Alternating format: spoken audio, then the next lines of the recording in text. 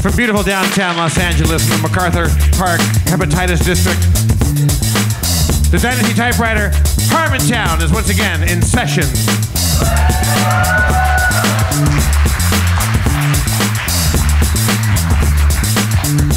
For your delectation and delight, let's bring out the Game Master and our good friend, Spencer Crittenden.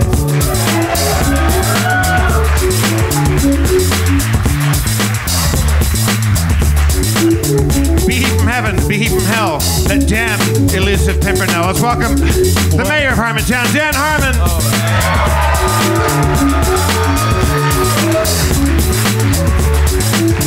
Yep. MLK Day, don't go away. It's a great day, honoring a man that made lots of hay while the sun shone, even though it didn't. Okay. Yeah. We got a lot. I mean, I got a lot of balls opening with some rapping. Rest in peace. I don't know if you can see, there's a little soundboard and a laptop behind me, but we're probably going to be doing a fair share of hippin' and hopping tonight. There's going to be a lot of show tonight. It's MLK Day. It's Steve Levy's coming bearing gifts. Oh, yeah. Oh. He's got the alcohol ice bucket. Yeah.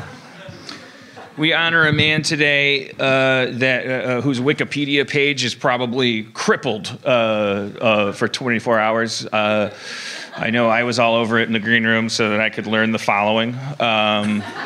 Really, interesting stuff. I mean, I like some tidbits that I didn't know. He invented the typewriter. He suffered from depression when he was a kid. There's stories about that having causes. Obviously, that wasn't a big mental fitness wasn't like an understood thing back then. I do think it was by the FBI. It's fucking crazy if you knew that. It's never a good idea for a government to write a letter to a guy saying, we have recordings of you fucking all these women. You should save your, that letter that the FBI wrote to him in his adulthood at the peak of him being targeted by Hoover. What I didn't know is, and what Hoover surely knew when that letter was sent to him, is that he tried to jump out a window when he was 12 years old. He did jump out a window. He didn't try. He tried to kill himself. His dad was real hard on him physically, but his dad was kind of an inspiration to him in terms of like his dad's personality being very uncompromising. It's a funny thing because here's his dad is like kind of not afraid to take a stick to somebody, but at the same time, probably part and parcel of that persona is also why his dad would do these things like, if somebody called him boy, he would, he wouldn't lay down for it. He would confront people, or he'd walk out of a store that asked him to go in the back and things like that. So he's watching these two things, from this mythical father. That's like both the Punisher and it's like the devil and God kind of at the same time. That's kind of interesting. Somebody should make a biopic about this guy. What other tidbits did I learn? I didn't know that there was that he was born. That his dad changed the names to Martin. I think for him and his son after he went in the 30s to Germany, and he was so inspired by the story of Martin Luther. They actually had birth certificates changed. Their name was King. I don't know if it was, but Martin Luther King Jr. was born Michael, and then the birth certificate was changed later to Martin, I believe. Wow. Wikipedia facts about a guy.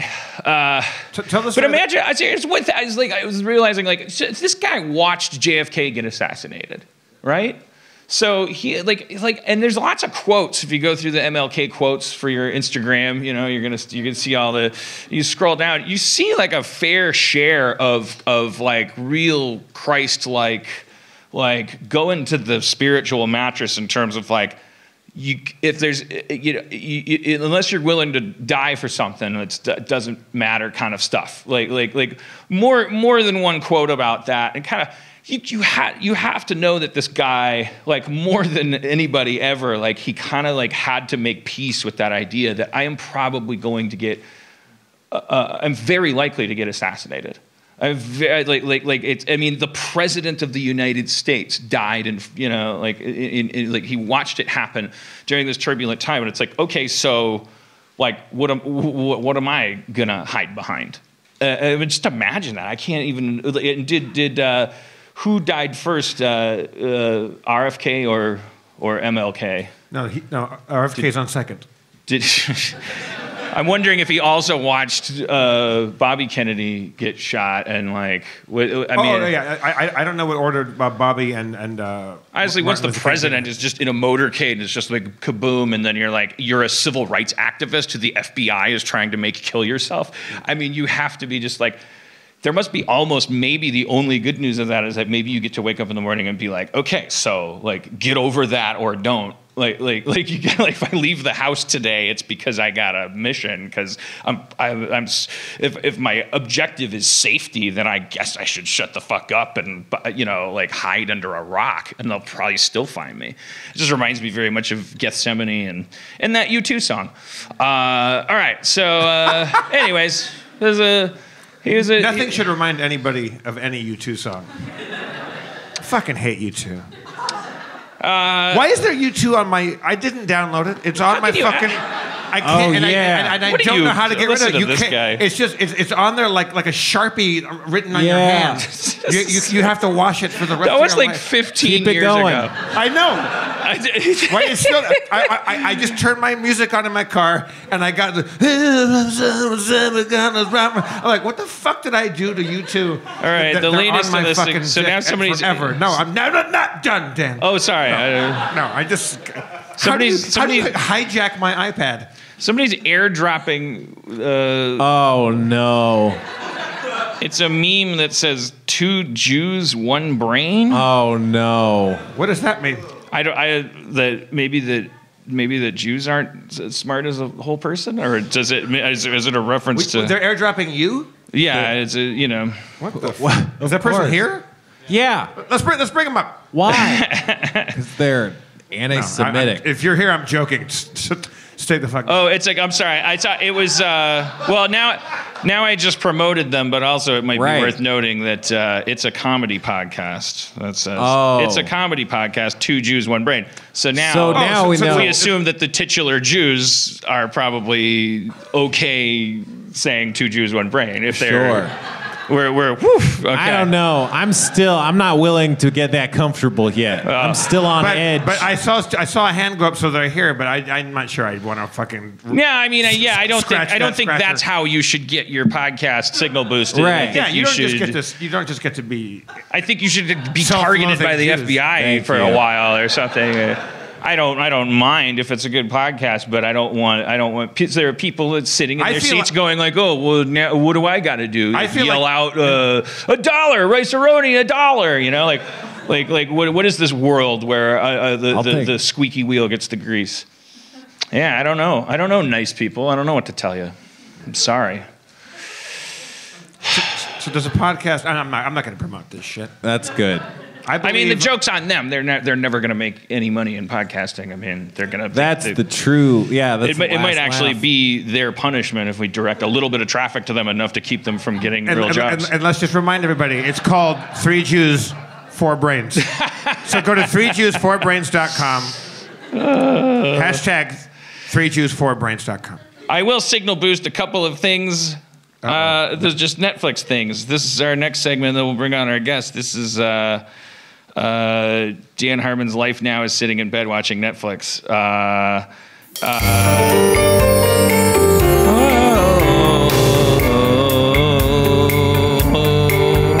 From the womb to the tomb.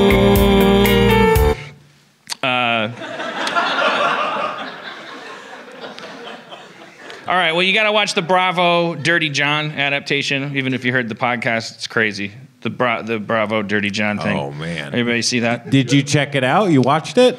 Yeah. How long is that? What's the episodes? What happens? You can kill it in like 8 hours or something. I gotcha. Yeah. The podcast was nuts. Yeah, and I mean, you could go from the podcast to it's not like unenjoyable to watch the adaptation. It's somewhat more enjoyable because the thing is, having listened to the podcast, then you know that the young ladies, all the actors are killing it, but the young ladies who are playing the daughters, you know from listening to their interviews in the podcast that they're not doing caricatures of like. It's a really interesting thing. These daughters, I won't spoil the story of Dirty John, but these daughters are just like so.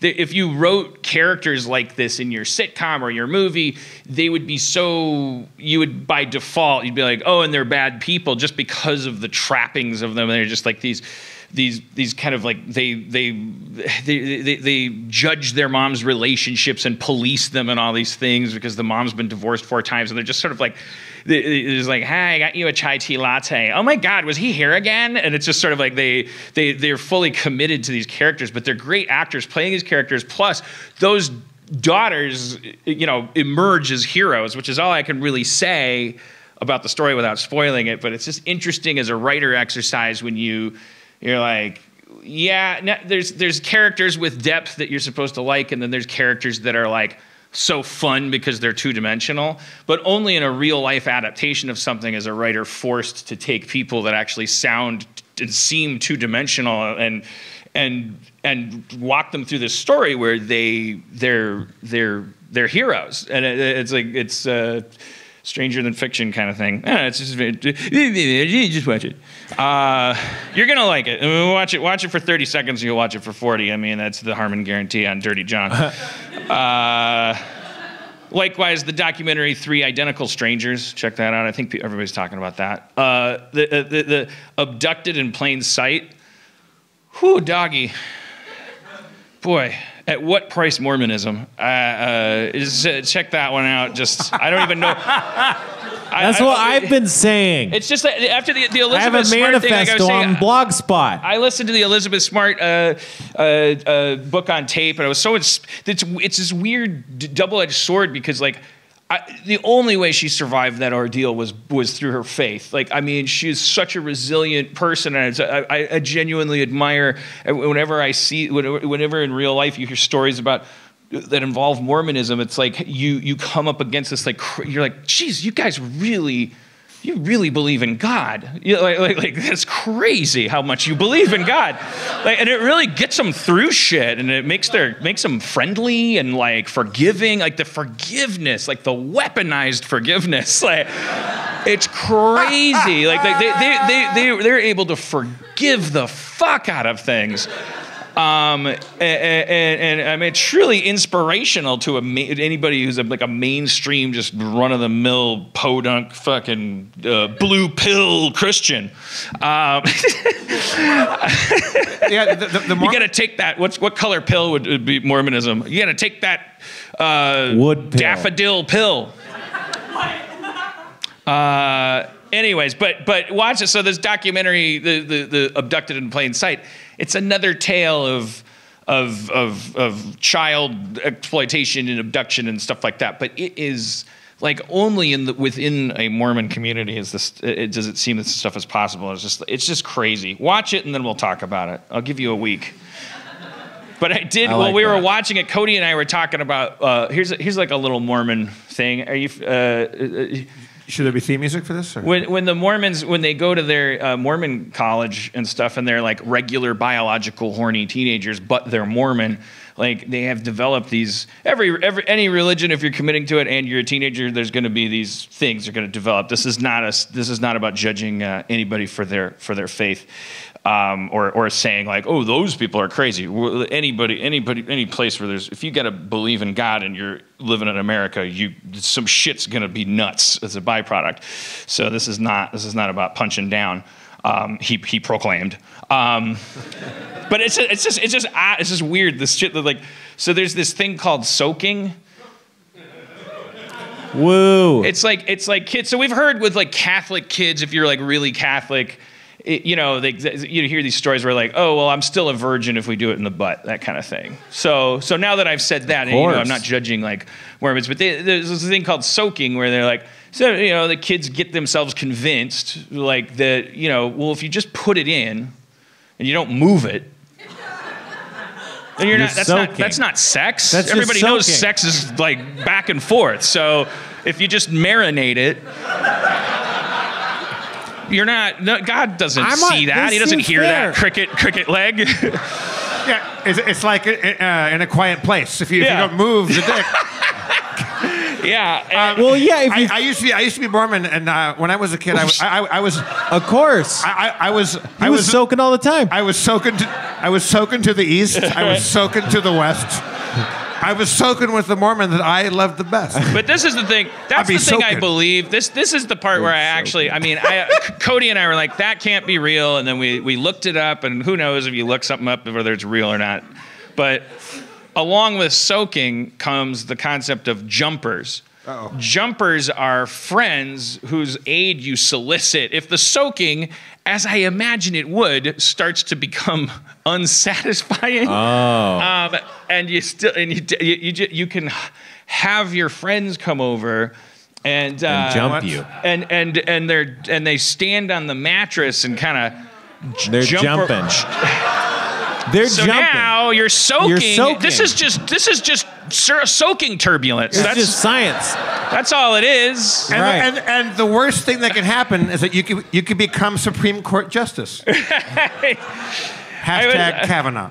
I mean, don't all paths lead to Rome? And can't you, at that point, if you're soaking and jumping and you're still getting into heaven, can't you just go all the way with it and like call the sperm that comes out in the event of an over jump soak? Like, just say that sperm doesn't count because the tadpoles are Lutheran or something. Like. Just have the baby and like raise it like as and say like, well, you were conceived as a jumper baby, but you can do whatever you want, and if you should know we love you because we're Mormon. You can have caffeine. You can have caffeine. You can watch Raggedy Ann and Andy's Christmas special at school. I don't know if Mormons had to. Do they? Is that like Jehovah's Witnesses? Like the Jehovah's Witnesses always had to leave the room when we were in grade school. They had to when we would sing Christmas carols and watch Christmas shows, like when we were kids, and Christmas would come around, and then the Jehovah's Witnesses would have to go out in the hallway. They would have to, or they chose to. Well, it's not like the teacher was like, "Oh, here's our Christ Frosty meets Christ special." Hey, Carl, get the no. They'd raise their hand and maybe if the teacher was new, they'd explain. But over the years, it was like, yeah, get out of here, spoil sport, go run the halls. Yeah. Hey, we're gonna force people to watch stupid shit. Go do what you want. Jehovah's Witnesses also incredible. My memory of all of those kids, like 4 or 5 of them in my public school, incredibly friendly, like just non-judgmental, like it's weird, this double-edged sword of like when these religions that kind of they got a bit of a Steve Jobs approach as far as accessibility to their children's souls. Like it's like, no, we don't want any of your viruses ideologically or anything. So we'll just be behind these walls and we'll kind of curate the American experience for these folks. We're not going to take part in your general pastiche. Like it produces. It's like you get your good results and you get your swarm of 19-year-olds who are like on the internet going, let's compare notes about being a Jehovah's Witness, and it starts to get pretty. That religion's got PR problems. Have I told you, Dan, or on the show before about my friend, a Mormon friend from high school, who like the nicest family? They throw these great parties, and like they're like probably one of the wealthiest families at our school, and they would throw these giant parties. And my friend Roy was like the coolest dude and got along with everybody. And it's like that family made such a case for being Mormon because they were so like awesome. They were just like the most generous, lovely people. Have I told you the story about the church sign? Like those little billboards that put out like little things that say like, "Hey, this Sunday," or like Jesus loves you, like, and the little like placards out in front of the thing. Roy was the nicest straight-A student, the most meek and mild, lovely dude. He called, like me, I think Matt Gorley, a few other people, and said, get up and drive around town and look at these 5 churches.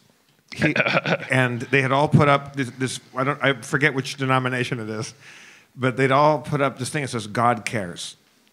And lovely, meek, never heard it fly, like straight-A student Roy, went out and changed all of them to dog races. He just couldn't resist. He worships a higher power called wordplay. But for 3 hours, you could drive around Whittier, California, and it was just dog races. When he dies, he goes to heaven, and Gabriel just stone-faced points over to this like dog track where he has to spend eternity. Yes. It's like, you're not going to hell, but you have to like. I hope you have allergies. Why are all these? These are all the dogs. These races are going to go on forever. Yeah, you have to race every single one of them. By the way, they age 7 times faster than a person, so. You're never getting in. Damn. You're not getting into heaven. I'm going to restart this. I'm workshopping. Okay. You're not getting into heaven until you've raced every dog. Wait, he has to race the dogs himself? Yeah. Okay. Each dog needs to be individually raced. But him versus the dog or other dogs racing each other? Yeah, they all have to be raced versus another dog. I think it's better if he has to race every dog. Because all dogs race each dog. Because all dogs go to heaven, right. And he has to race every one of them. It's like Tantalus or Sisyphus or something. What about Cujo? Do you think he went to heaven? He was terrifying. It wasn't his fault. It wasn't Cujo's fault. Well, do you think? Well, is it Jeffrey Dahmer's fault? What are we saying? Yes, it was Jeffrey Dahmer's fault. What's the difference between Cujo didn't put and people Dahmer? in refrigerators and fuck them and shit. Obviously, people don't do that unless they're fucked up. Cujo is a fucked up dog. Dahmer's a fucked up guy. Like, what do we? Dan, I don't understand. All dogs go to heaven. Cujo is up in heaven going, look, everybody, I'm sorry, I had a bad run. Cujo killed people. Probably a mailman, I assume. I've never seen the movie, but I assume the first to go is a mailman. He killed 14 Frisbees. God knows how many tennis balls. If you are a Christian mailman killed by Cujo, you go to heaven. Yes. And you're like, and they're checking the book, and they're like, "Oh, the mailman's here. Oh, it looks like you steamed open a couple of clearinghouse sweepstakes things." Yeah, I'm sorry. I just wanted to see what they looked like on the inside because my wife won't let me open them. It's not like I thought I was going to steal somebody's winnings. You can't lie up here. We can read your mind.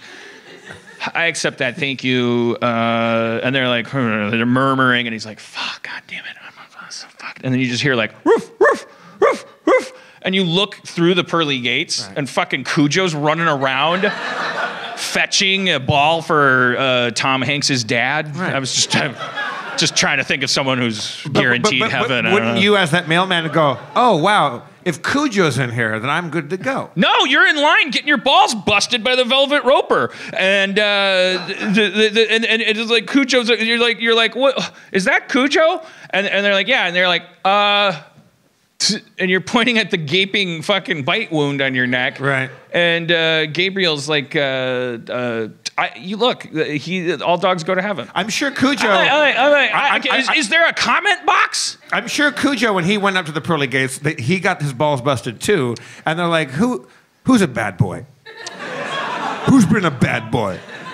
Well, and then Cujo's gonna be like, "Fuck you, I'll pee on you because all dogs go to heaven." I already heard.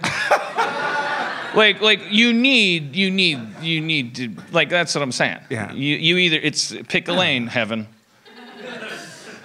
If I go to heaven and I see a happy Cujo who has atoned for his Cujo sins, I'd be like, oh, this is a good heaven. I don't think all dogs go to heaven. I think they picked that as a title for a movie that they wanted to trick you into watching.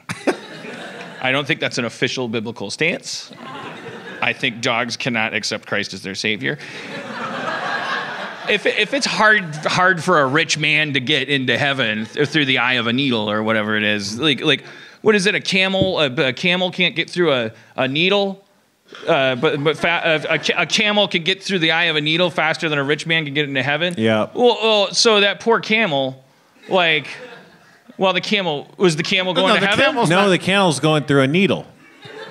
So the camel doesn't get into heaven at all. He just gets put through a needle. No, that's not on the table for the camel. All camels go to heaven, but they're just using camels as a metaphor. Right, camels don't sin, as we all know. What about camels that refuse to go through the needle? I think when the Bible was written, that was the biggest animal they could think of.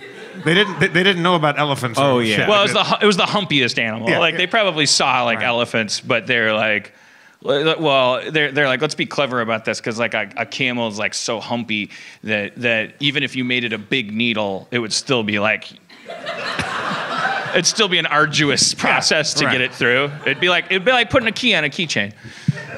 That's what they just didn't have keychains. They're like it's harder for a rich man to get into heaven than it is to put a key on a new keychain. Yeah, it's harder for a rich man to get if you don't have fingernails than to put your USB into any USB port. Yeah, you have a better chance of getting into heaven as a rich man than you do of guessing right when you plug in a USB.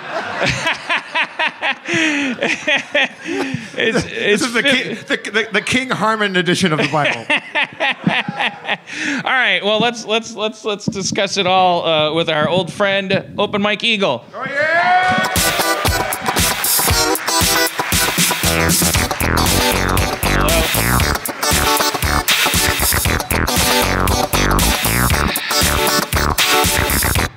What's up, Mike? Hey, how's it going? Good. I think all dogs go to dog heaven. Oh, it's like a shitty heaven. Well, if you're a dog, it's the best heaven, because it's just dogs. Well, because they don't have anything to compare it to. True. Do you think it's they achieve heaven fatigue 7 times faster? I never heard of heaven fatigue before. I guess this is something most of us assume. It's like an eternity of anything. How many millennia does it take for you to be like, oh, I wish I could die? Maybe there's a reset button. Oh, and you could just forget who you are? You can forget, yes. You can have coming to heaven all over again anytime you want it. Well, that starts to remove all meaning from any of it, right?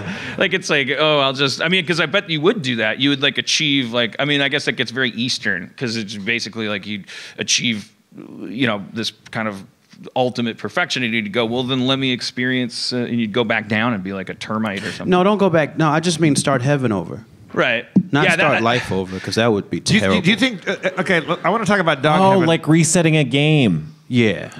But it's just heaven again. Heaven plus. Yeah. I wouldn't mind getting reincarnated on Earth if you could prestige all the time. I don't like this idea, like prestiging in video games. Like send me back, but give me a rocket launcher.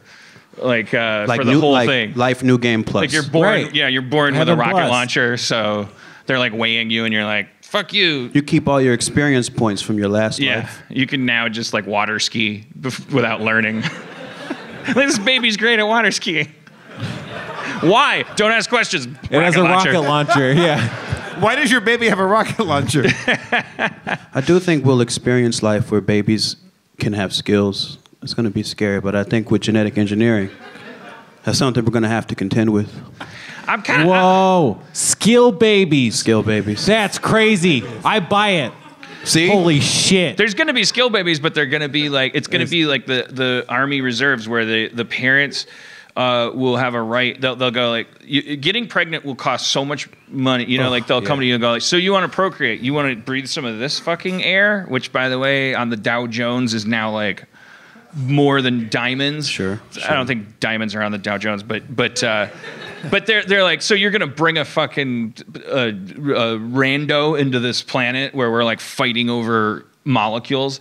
What's in it for society? And you're gonna be like, well, Julie is very good at painting, and I created community. What happened to Cody? Who's this Julie? That was a weird juggle of real life, and then you made it you. That's honest, though. That's honest. That was Duncan Trussell and I were talking about that, where it'll be like if you can like basically sell the first 20 years of your unborn kid's life to various corporations, sort of like a fusion of the Israeli army and like internships and like so that they go like, we're gonna give your kid extra charisma if they work for Apple for 2 years. Oof.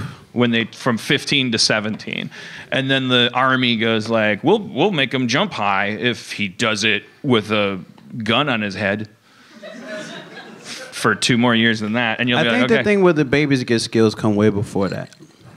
Baby skills. We're just Let's gonna hope. Yeah. Is there a list of baby skills, or are the baby skills are they assigned at birth, or is it just random? You get. To I think you get to pick. I think that's the whole sales pitch. Is you get to pick what skills your baby has. Wouldn't every couple pick like flight or invisibility? Well, I don't think they're supernatural skills. I think there's skills you could already have as an adult, but your baby could have them. Yeah, my baby speaks 4 languages. There you go. Yeah. That's the kind of baby skills that I can really see happening in the marketplace. Right. But that's dystopic, right?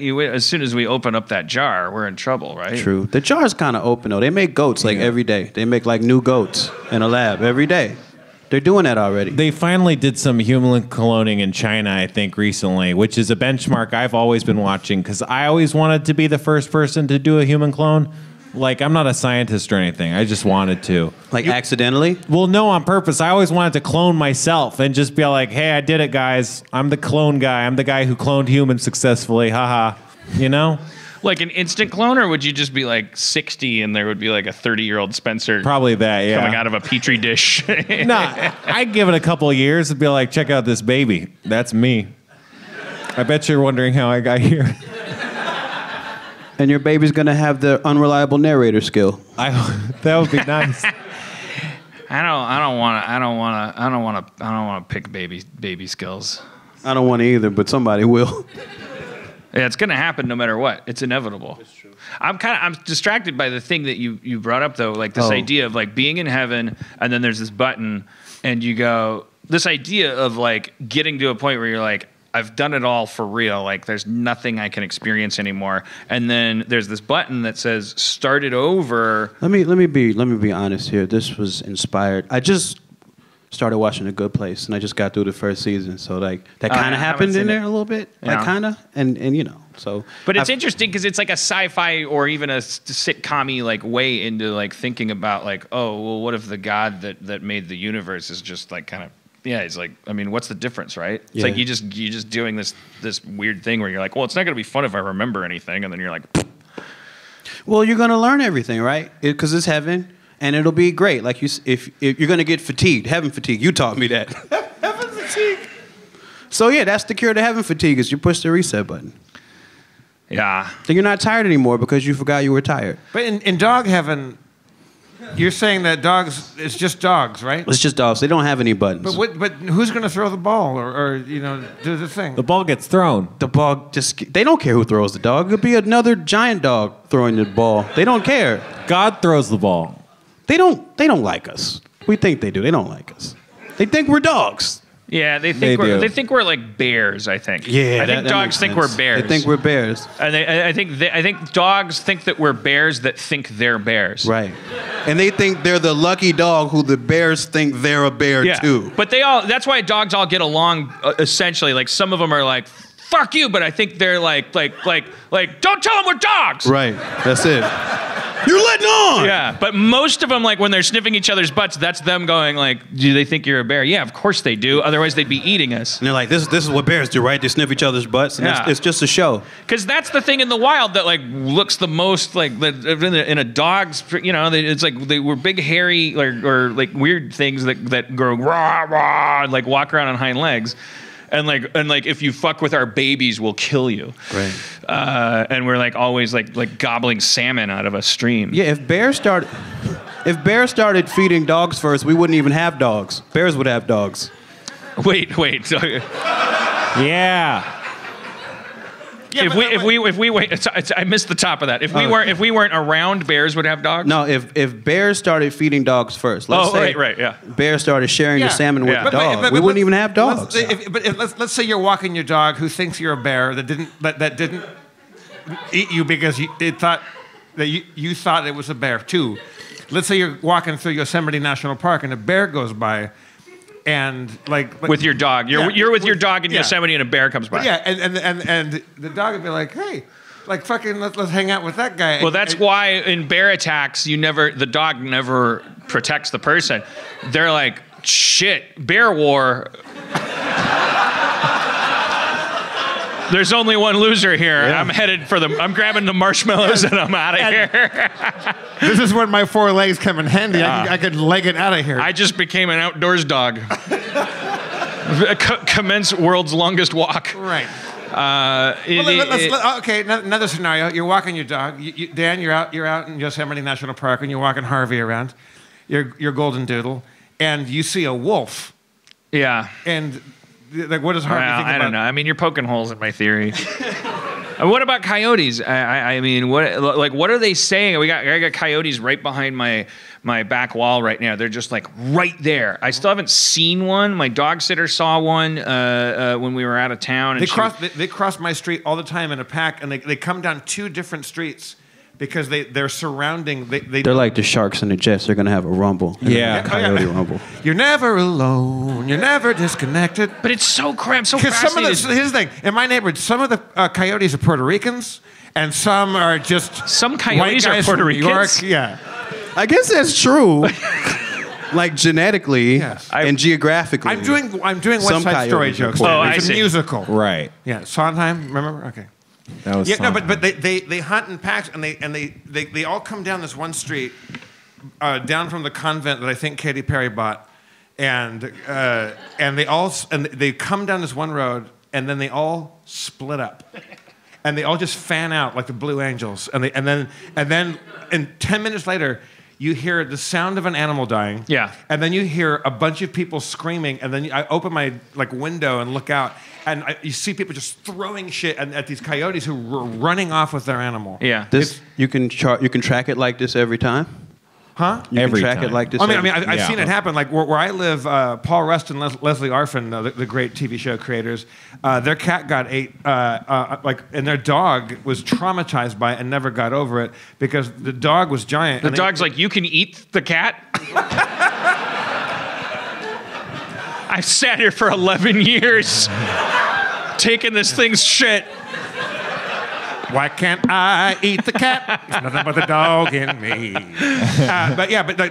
Their cat got eaten like next door to me, and the sound of it, and then the wailing of the dog going. I'm helpless against a pack of coyotes. If you keep seeing this happen, where there's this dog procession and then some animal gets murdered, you should warn people. No, everybody warns each other. I see coyotes all the time come down my street, and I'll pick up like a rock and throw it at them. And they're like, get the fuck out of here! But all they do is just fan out, and you just see them like a black ops unit, like going through backyards and fucking like. You know what their technique is? What I want to know is like, what is a dog hearing when they hear a coyote? But you see the dogs go crazy when they hear like this. The coyotes start like doing this thing, but their typical technique is they'll send one stray coyote, like it'll start doing this thing like, and like the dogs are like, Mike, do you have sample technology in here? Can we loop his coyote or no? But apparently, like they goad dogs into an interaction with like one. It's like just pretty standard raptor, clever girl technique. Right. They purposely like, I think that's the fanning out thing, is that they basically like they do these little trollings, and then any dog that like takes the bait and kind of like is like, what the fuck is there? Like crazy dog over there that I could fucking talk to about just being disguised as a bear, and then they just fucking run up and grab that poor little fucker. There's a dementia-addled, half-blind like French bulldog that lives up above my wall where I just hear these coyotes now, and I'm like, I got a broomstick, and I'm like, get out of here, coyotes. I'm gonna buy like long flannel underwear with a butt flap just to. Yeah. I'm gonna have a cowboy hat with the brim up and a get out, you varmints.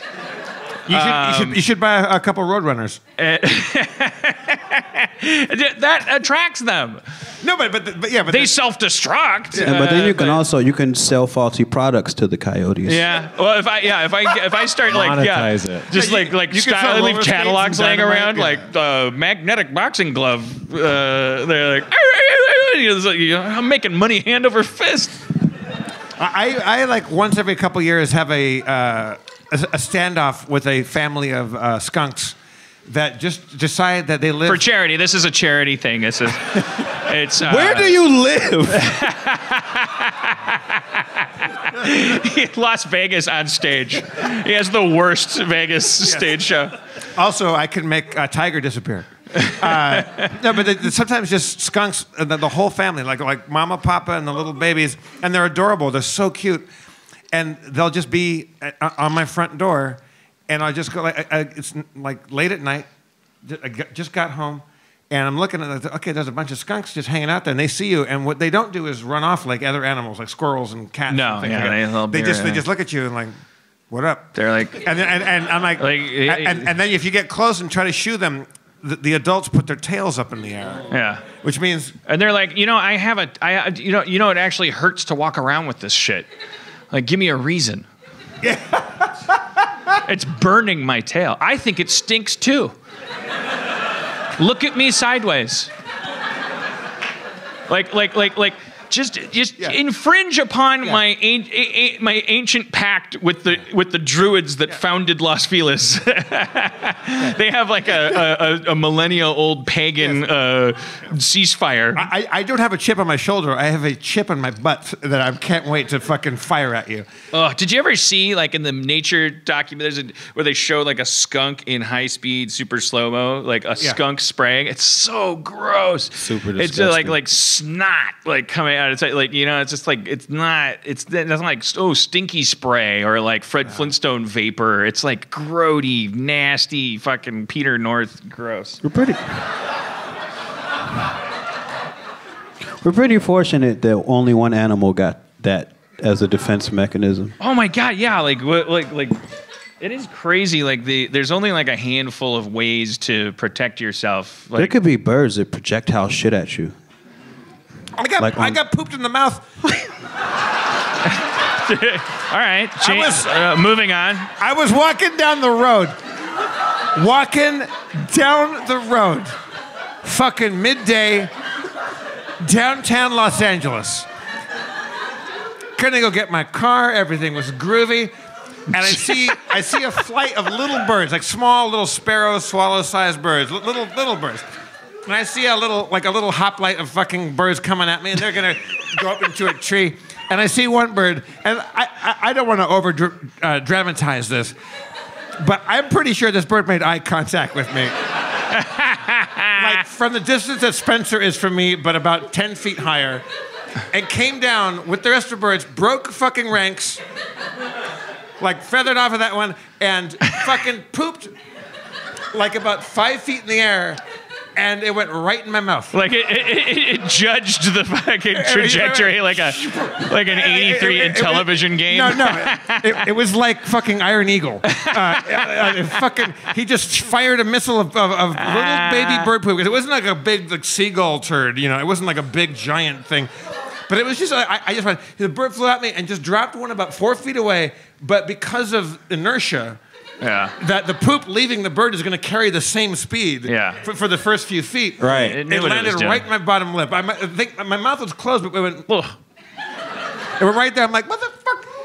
And that bird knew exactly what was happening. What is it with birds? Shit, like it's it's really gross. It would be one thing if it was like either like turds, like hamster turds, like those little. It's or just glops of white goo. You know what's weird about both? That's so gross. And the other supernatural properties of bird poop, it's like it's black on white stuff and it's white on black stuff. With the same bird butt. That doesn't even make sense. Because, what do you mean? Because the color. Enlarged poop, like pigeon poop. I may be wrong about this because my avian knowledge is not where it ought to be. Oh, I see what you're saying. It's like a reverse chameleon. Like they've adapted. Like just let everyone know where our shit is. Like, they've mastered contrast. The brown part is the feces, and the white part, or the lighter color stuff, is the urine. Oh. So that bird probably peed in my mouth. Birds, you're gross. If there are any birds that listen to the podcast, okay, your bones are hollow, so it's not impressive that you can fly. Dan, we have I could fly too if I had hollow bones, and I don't want them. I don't care. I can get on a plane. I don't want to do that either. I hate planes. You're offending Open Mike Eagle, right? No, shit, I'm sorry. no, it's just a name. I have no emotional connection to it at all. At all. I do want to remind everyone that this whole moment was started with you saying I got pooped in the mouth. But he was all enthusiastic about it. Yeah. I got pooped in the mouth. No, He sounded my enthusiasm. Don't mistake my enthusiasm for outrage, Dan. Yeah. The bird intentionally. The birds were going off to my left, and one broke ranks and fired a poop in my mouth, or maybe pee. I don't know, but all I know is it's good luck. When did this happen? Huh? When did this happen? This happened with Church. Are you still here? Or she fucked off. It was like 2 weeks ago. Is this the first you're telling other people of this? I told her. I said I just got pooped in the mouth. Is it fair to blame this on the government shutdown? No. Like that wouldn't happen if there was 800,000 people getting paid to work. They regulate this stuff. Okay, maybe it was longer. I feel like it was pre-shutdown. Oh, I don't know. No. Look, the timeline's not important. What matters is that I got pooped in the mouth. All right, birds are savage when creatures. my brother got married, we had a bachelor party in Balboa, like Newport Beach, California, and we all went out the next morning to have a Bloody Mary at this cool old dive bar in Balboa, and we're hanging out, and my brother's friend Bryan. Is a college buddy. He's the most mellow surfer dude. He's like Matthew McConaughey. He's like, yeah, man, it's like everything's cool. Like he's just one of those guys. He's just super laid back. And he goes out to have a cigarette and comes back in. I've never seen him look worried or bummed out. And he comes back in and he just like walking as fast as you can walk without running into the bathroom. And then he comes back in and he sits down next to me and he picks up his Bloody Mary and he's all like, oh, fuck, man. I'm like, Brent, what happened? And he goes, sorry, I'm going to try to say this without laughing. He said, bird pulled a deuce on my bean. A bird pulled a deuce on my bean. That's the way, if you're a surfer guy, you say a bird shit on my head. Is he Australian? No, I can't say it loud. Bird pulled a deuce on my bean. Mate. It needs a mate after it. Let's make some music, shall we? Can I say one more weird bird thing? Before we I don't mind. I mean, look, I got a couple more animal things. Go ahead. So it was raining a lot here in the last week or so, and I was riding around with my kid, and my kid goes, "I feel bad for the birds. They gotta fly around all this rain." Little open falcon eagle. That's close. Oh, wait, no, open shit. Never mind. That's close. I was trying to riff your son's name. Almost did. Open Kevin Sparrow. Kevin. Well, little Kevin turns to me and he says, he says he felt bad for the birds. And I was like, they're okay.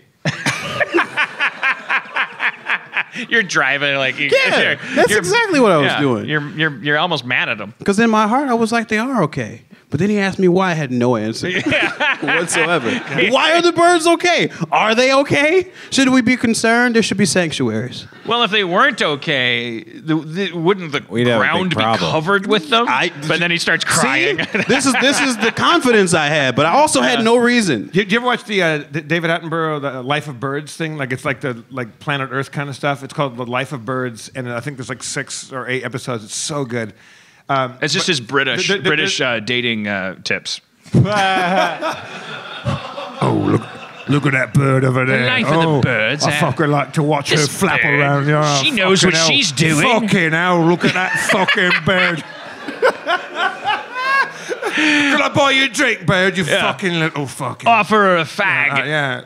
No, but there's one that's just about the technology of feathers, and the reason why they don't fucking have to worry about it is the feathers are like this like Klingon cloaking device for water. Like they just. I almost said some bullshit like feather technology, but I couldn't back it up. Also, and you also said you would see birds all over the ground. You almost never see a dead bird in the ground. maybe a few times in your life you'll see oh shit, there's a dead bird. It is weird. The reason why you don't is because they're instantly eaten by other things, and because they're so light, because the bones are hollow and they're made of feathers, they blow away. Yeah. So they're like bugs. I bet the feather in the Forrest Gump is probably recently.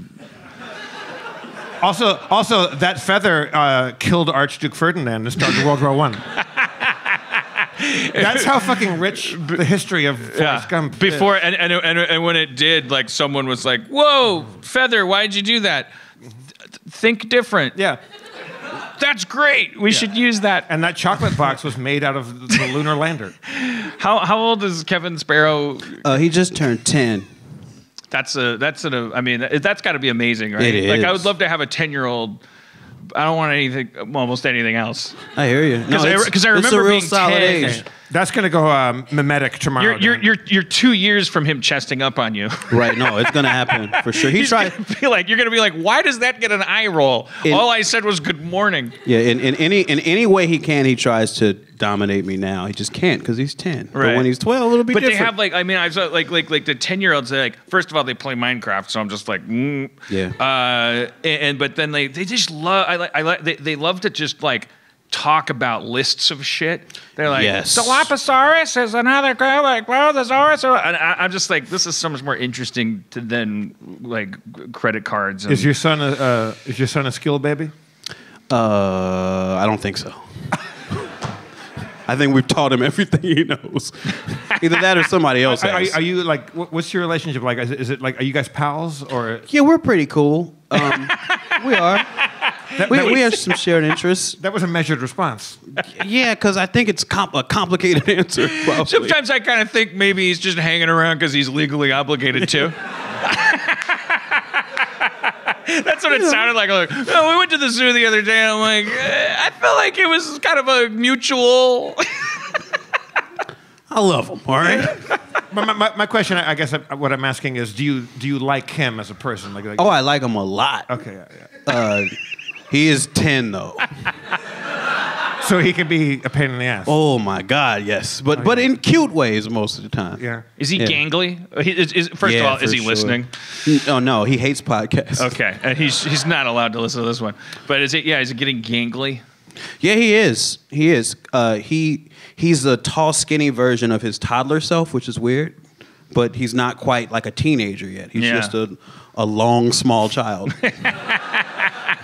I see pictures of myself around that age. And I'm like, oh, it could start to, like I don't think our human brains are like designed to adorabilize like this, like the day-to-day transition where it's like there's the gangly period where we're like, ugh, will you just pick a lane? You know what I notice about him too, because he's constantly growing. We're having to buy shoes and shit all the time. Yeah, he grows out of everything. His pants always get short. He's wearing the same shirts he was wearing when he was 5. I swear to God. It's like his legs get long, but his torso stays the same size. He's gonna be tall then. Maybe that's all children. I have no idea. When I was 10, I was really short, but I had giant like my shoes were like really outside. I looked like I was skiing all the time. And I made a lot of noise walking around. I was like skinny and short, but with like big ass feet. Mm-hmm. That's all of them. I saw a British documentary about puberty. Is David Attenborough? It was. I don't know. It was. I bought it in Times Square from some guy in a raincoat. It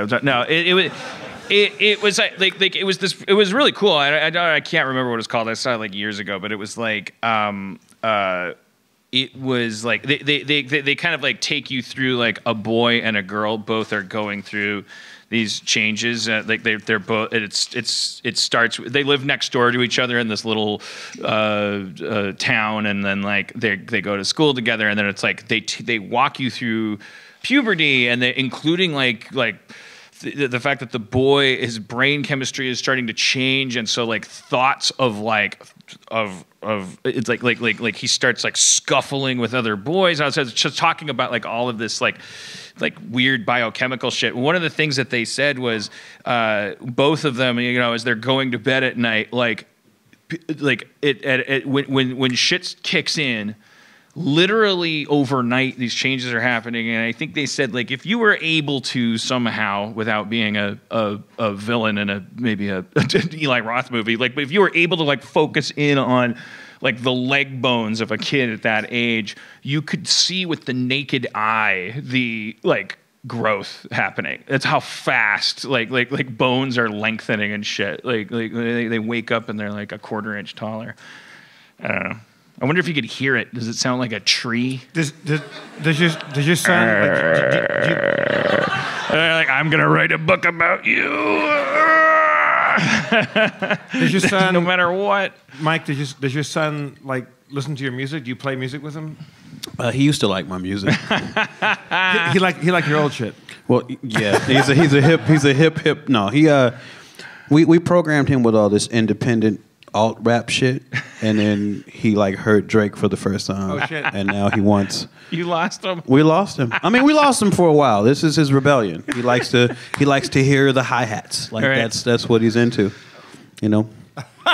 That's amazing. It's all about the mixing. Is he musical, or is he gonna? Is the He album gonna raps. fall off? Huh? He raps. He raps a lot. He raps himself to sleep every night. Does he write or freestyle? Only freestyles. He will not write a rhyme. Oh shit! All right. He Well, won't write a obviously, ram or a now we're rhyme. gonna ask: is he good? He is pretty good. He used to like not use words, so that was bad. Like he would just That's cheating. I think freestyle that's cheating. syllables. Yeah, So, he would just make up enough syllables to get Dabble, to. dabble, dabble, But yeah, also- dabble, dabble, do. Ella Fitzgerald had a career out of static. That's true. But those were choices. He Right. wasn't making choices. He's just fudging it. He's just Yeah. kind of like. Let's get a dabba dabba flip it the boop. Yeah. Oh, that reminds me too. He loves to make fun of '80s rap, Oh yeah, just like that. right. He'll be like, I'll be like, what does '80s rap sound like? He'll be like, Like Run DMC. he would even die in a papa dappa ta. And then I'm like, yeah, you're right. That's it. That's a little fast. That was a little wait, fast. It was. You're right. Does he know '80s rap? Like he knows Run DMC Yeah, and shit? I've steeped him in rap, so now he has these refined tastes where he knows what to hate on. But you say now he's into more poppy, Yeah. bigger, like produced stuff. He likes relevance, like most people. That's why it's called pop. It's popular. What do we think Martin Luther King Jr. would? Do we think he would have been a hip hop fan? Would he have been like a crotchety? Would he have been like, I have a dream that you're turning that down? Ooh. Like, or would you know, like, Ella Fitzgerald, or would he be like this? No, is he would have been very disappointing. Yeah, he would have hated rap. just because it's not because you see you think he was probably because it's like I mean because it's like oh you should be his definition of like Right. championship was like you're going to a school that has music classes and you're playing an instrument and like you're conquering the system. His idea of rebellious music would be like blues music with curse words. You know what I mean? Like, Right. like rap would be just straight obscene to him. But also because of his- at that time, like of his life, like up in Harmon, like the jazz clubs and stuff like that. That's where like Right. that culture of music. that was the dangerous part of town where they played upright bass. yeah. Yeah, he didn't actually. I mean, he always thought like, oh, just keep moving forward, and he didn't know. Like, yeah, God, I mean, he would have wept had he known like the Harlem Renaissance and like the counter targeting and what it resulted in. Like, I think if you explained it all to him, then he would be a hip hop fan because he'd be like, well, when you put it that way, Right. Because it's basically like, oh, you can't have you can't have music funding, you can't have an instrument, you can't go to things, and then it's like, well, then fuck you, wicka. So Like, if he read the hip hop Wikipedia page, right, if he Right read as before much you about started hip hop talking as about I did about him an hour ago, I think he'd be a smart enough guy to be like, okay, well then you gotta like. But I think Mike, he'd be really. I'm sorry, Dan. Go ahead. No, I probably don't have to finish. All right. I think he'd be really bummed out that there was like that it was like, oh shit, there was a counter punch because Right. wasn't there? There was a huge one. I mean, and it was like the '80s were like, no fuck. It was like, bam. It like right when I was a kid and I was not conscious of it, but then in the 2000s, it's like then we're learning about it. Like I mean, I think it was really in the 70s. I think if you look at COINTELPRO specifically, which was like an official FBI program that was like sent to destroy black uprisings, basically, and a lot of it was with crack cocaine, Right. and with heroin and just stuff that was funneled into communities because they knew that it would like destroy people. And if nothing else, if you can attach a drug to a population, then there's always a reason to throw them in jail whenever you see them. Yeah. Also, yeah, and then you turn around and make the laws that are more specifically punitive towards the things you've introduced into the community. It's a lot, and it created a generation gap, and a lot of that is part of why the ruder parts of rap music are like they are, because like this is a generation of people who lost parents. Yeah. Like when you see a crackhead or hear about a crackhead, that's somebody's mom. Yeah. Then they just weren't around because crack was more important to them. Yeah, when I was in high school, it was like all of a sudden all the white guys were in the locker room were like were reciting the Eazy-E lyrics. It was like this thing was happening. It was the double irony of, oh, hip hop has gone full nihilism, but at the same time, now white people love it. So now it's worth money. So now, et cetera. Like it was just fucking weird. Let's solve it tonight. Let's figure it out. Where do you think that's at now? Like, 'cause obviously, like. Let's we're gonna.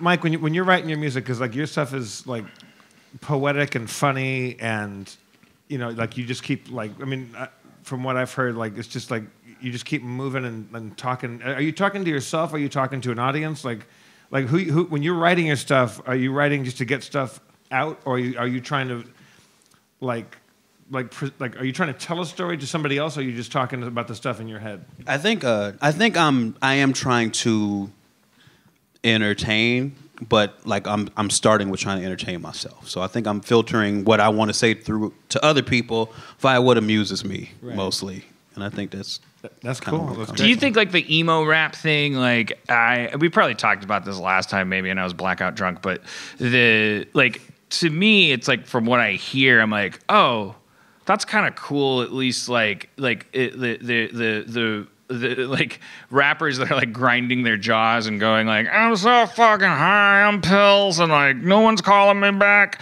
That it's like the more like that's. I smell a hit. I mean, I don't know. I was like, to me that I was like, oh, good. It's like that feels like not. That feels like not that feels like one iteration less healthy maybe than being like, here's how it is, and I'm resigned to like play. I don't know. It's like I statements and like exploring depression seems like a cooler thing than being like almost like tricked into celebrating criminalization, as opposed like exploring addiction and codependence and loneliness and alienation is like, oh, we're starting to meet in the middle here because white America is now all opiated out, and like I mean, at least if we can all just be like, yeah, oh, fuck that, I want to buy Nintendo. Yeah, and I think that's exactly where it gets hazy, right? Because music is a huge business, so something that might have genuine worth for us psychologically or emotionally is quickly co-opted. Yeah. You know, and figured out, like, marketed in a way that becomes dangerous. So, like, you don't necessarily just get the benefit, but I think that, like selling art, basically, you just have to contend with those sorts of things. When you're fun stuff, huh? When you're writing, this is just a writing question. Like when you're making stuff, do you just sit down, pen and paper, and write, or type?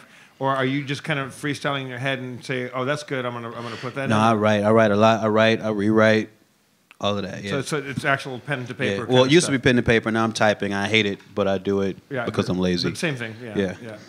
You gotta keep up with your kid too. That's true. If you use a pen, he's gonna fucking swallow you up. That's true. He's good. Your son thinks you're a bear, by the way. He does. We produced some stuff. Because we did. It started with Starburns Audio wanting to put out like a tape of like just the rapping from the podcast, like just the raw recorded, just the clips, which you can hear for free if you just listen to the podcast and stuff, and the audio is whatever it is. And I think it was me just going like, well, could we, if you're gonna like sell it to people, can we do like a B-side where we bother to take the raps and like re-record them, and then we had to have this whole conversation where we're like, is our job to make them good because then you change everything, or is it, or like what it's like when you're restoring a painting from the Renaissance, but it ain't from the Renaissance, it's from a horrible show in Denver, but it's sort of like we recorded a bunch of stuff that, we did a lot of you. What we decided to do was kind of repeat your process from here, like you just rap. Like that's what you do. We don't need to sit and try to craft a bunch of perfect rap songs. Like the essential Dan Harmon rap experience is him just fucking rapping, right? You guys have heard that, I'm sure. It's true. It couldn't be more genuine. We heard it today. Yeah, that's what I thought. I heard a little bit of it. But, yeah, I mean, it's a little goes a long way. I like it. So yeah, we have a bunch of songs that we made. You would rap and we would kind of craft these songs based off of what you did. Brought, I did bring some. Should we play some? I think we should. Because we haven't. Like one of like Simon Ore from Starbirds kind of went through initially and like pulled out all of the times like I was like rapping. Like the ones that stick out are like Apologies to Denver. That's a good one. What is it? What's the one that's Funky Horns? Funky Horns is dope. Funky Horns. Funky Horns is tight. I really like the song dedicated to Mark Maron. Wait, that's probably my favorite one. The Funky Horns that we have, the one we always play. Oh, you know the horns. I think the horns were playing when I came out here. I think. Horns. Yeah. Okay, so we're gonna. You know what? That's what we're gonna do. We're gonna play Funky Horns. Right. We're gonna play Dan Harmon's rap version of Funky Horns. This is you guys in the studio or on stage during the show? This is a studio version. This is a world premiere. This is deep in the lab. Okay? This is a world premiere. Oh, this is professional. I don't think shit. y'all's buttholes are clenched tight enough. Okay? They're not. I can see. Right. This is high stakes shit. This is. This is like there's gonna be beefs and feuds. Well, we're gonna get to that. We're gonna start with Funky Horns. Oh yeah. Then beefs and feuds. Uh-oh. Let's bring those funky horns! Yo, Funky Horns is the name of this track. You named it once and you never look back. Ryan Elder is the man, put all this shit together. He's a genius on the couch and the genius on the leather. Now I'm gonna use my privilege to rap. I'm gonna waste your time and rap just like that. I'm gonna be fat and 44 years old and I'm gonna blow my ass into a microphone cord and fucking waste your time. Just a fucking big fat white dude fucking just talking shit into a microphone because he can pay himself to do whatever the fuck he wants. Rick and Morty, I created Rick and Morty. $1 million a season. $1 million a season. Didn't earn it. Funky Horns is the name of this track. I'm gonna make this rap up because my crap is gold. I don't do what I'm told. I get fired from every job, but it doesn't make me less bold. I came, I saw, I fucked. Vini, Vidi, Vici, your mom said shucks. Fucked your mama with my understanding. I fucked your mama like it was Knots Landing. Funky Horns is the name of this track. I'm gonna do an improvised rap. I'm a big fat blowhard with lots of privilege. I fucked your mama so hard there was some shrivelage of her vulva, but it was from pleasure, I assure you. She wasn't going, ow, it hurts, I was abused. She was saying my pussy got adequately used.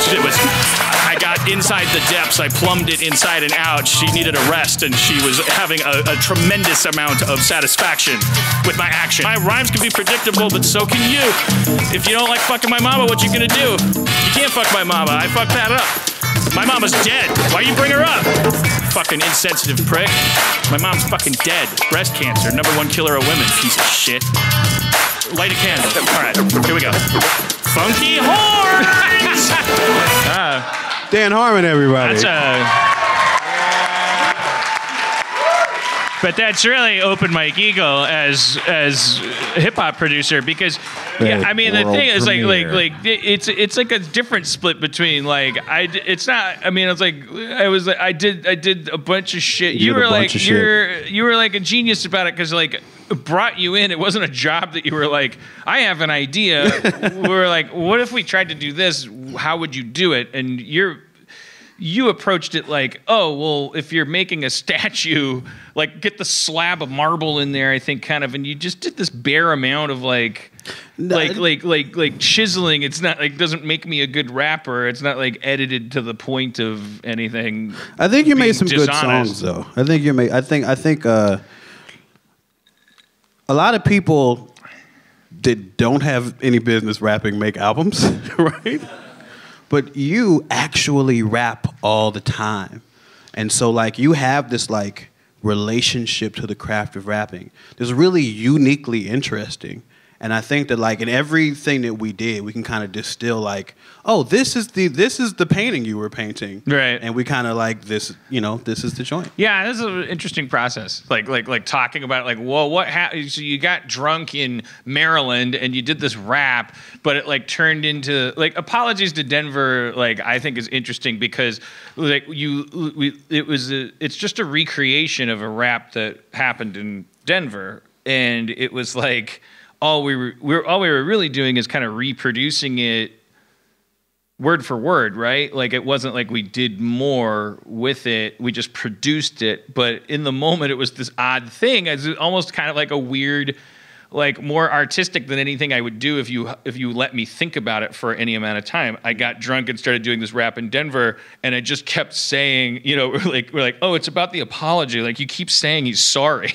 Because I'm rapping about pussies and all this stuff, and but I'm I want also to know like more about what like, it means to fuck somebody's mama like it was Knots Landing. That was a show. It was a primetime soap in the 80s. I mean, well, if you know Dan Harmon rapping, we know that he likes to spend a lot of time with your mom while he's rapping. What else you got? Give us another track. I mean, you play your favorites. Okay, that puts you on the spot. But I was prepared, so that's not a problem for me at all. I am really into this Mark Maron. He's got a diss song to Mark Maron. Oh shit! You got a beef with Mark Maron? I'm really into this. But it's based on the one where Mark Maron was when we came back from the tour and we were at the Egyptian and Mark Maron was at the show, and as he was coming up to the stage, I did like a Mark Maron rap, kind of. Oh, so this is that. This is sort of like we reproduced that. I don't know about any real beef. So this is from that show, The Egyptian, or it's a redo like you did later on. This is all studio. This is we did it in the studio, but it's like a recreation of the. We're a departure from. It's about to be the podcast beef of 2019. Here we go. Dan Harmon got beef with Mark Maron. Dan Harmon got beef with Mark Maron. Dan Harmon got beef with Mark Maron. Kind of on the nose. Beef. Mark Maron. Maron. Fuck your mama, gonna do it again. Mark Maron. When you interview comedy people, it's enlightening. Yo, Mark Maron, why you staring at me? Is your mama rockin' Sharon? Gonna fuck her like Sharon Stone. I gave her soup, my bone. Then I financed her house with a loan. At the bottom of the market, she got robbed, Mark Maron. Does that make your weenie throb? Probably not unless you're incestuous. Mark Maron, that probably crossed a line, but I don't care. Cause this is beef. But it was still consensual. Call you out. I've got beef with you. Mark Maron, why you staring at me? Is your mama rockin' Sharon? Take a knee. Whatever. Mark Maron. Mark Maron. Mark Maron, why you staring at me? Is your mama rockin' Sharon? I'm gonna fuck her like Sharon Stone. As a refrain. Yo, Mark Maron, wine parent. Should this red wine go with this fish? Should I put your mama's titties on a separate dish from each other? My brother, we got a beef.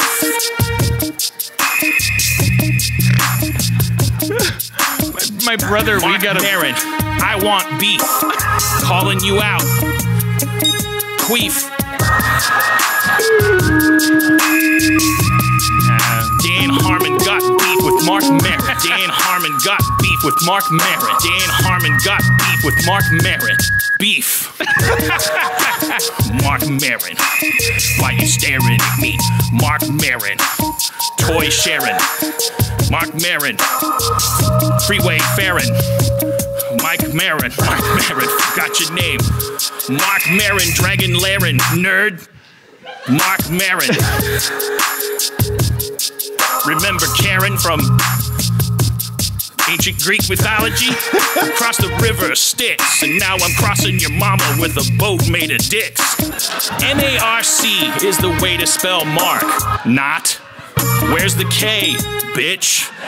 Dan Harmon got beef with Mark Maron. Dan Harmon got beef with Mark. I'm calling you out. Dan Harmon got beef with Mark Maron. Dan Harmon got beef with Mark Maron. Had Obama on his show. So, what number are you on iTunes? Who knows?